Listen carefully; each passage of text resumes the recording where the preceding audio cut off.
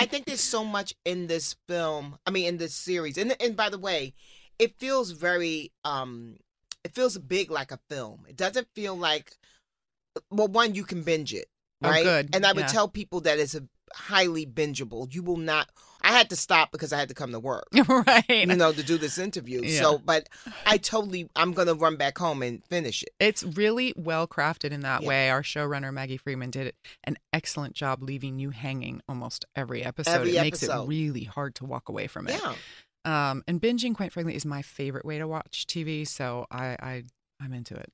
Wow. Okay. So you come from the days of episodic TV Yes. where you had to wait a whole week and everything. Yes. So really, you enjoy binging more. Do really you do. watch any shows where you have to wait for the next week? No, I do, but I will not watch them when they air. I wait till the season's over so I can binge them.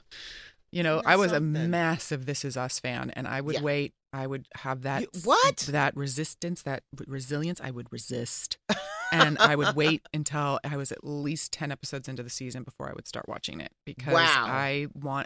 they also would leave you on some pretty significant yeah. cliffhangers And always with your cheers in your hands. yeah, I and can't like everything, go right? to bed at night being like, I wonder what's gonna happen. Like, oh man, no, I gotta be able to sleep. Yeah. So I mean, what shows are you watching right now that you absolutely love? I watch so much. I'm a big TV person. I think I read something recently where somebody doesn't have a TV in their home and are raising their children without devices, and I was like, I had that moment of like, oh, I'm fucking it all up, and then I was like, no, you're never gonna be able to take my TV away from me. I'm like, sorry. do you have a TV in the bedroom? I do, but I very rarely watch it Yeah, there me because too. I just fall asleep. I want to watch. I don't want to fall asleep. Yeah. So we have a great comfy couch in the living room, a great TV, and a sound system. I am in for the night. Right. So I binged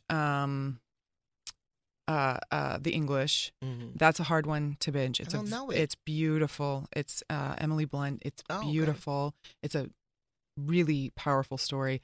It is very heavy. There is some real sorrow in it. So it Okay, so not holiday cheer. no, Okay. not holiday cheer, not that one. And then the other thing I binged that was much lighter. What was it? Oh, it wasn't lighter. It was also heart-wrenching. Was From Scratch.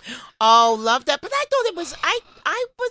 I felt encouraged at the end. It's beautiful. It's It was so beautiful. beautiful, but you definitely cry. Yeah, you you definitely definitely gonna cry. But Yeah.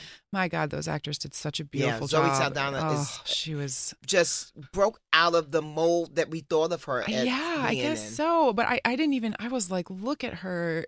Just I felt like she was that woman, and I felt so deeply what she was feeling. She Yeah. did such a beautiful job communicating it. And again, I think it's a really beautiful story. It's not meant to leave you like, oh, why should any of us bother? Let's just give up now. Yeah, It no. was left you with a sense of hope and that it, it's better again. We all know the saying, it's better to love Loved and than to have lost. lost than it is to have never loved at all. Yeah. So beautiful, beautiful, Yeah, beautiful. definitely.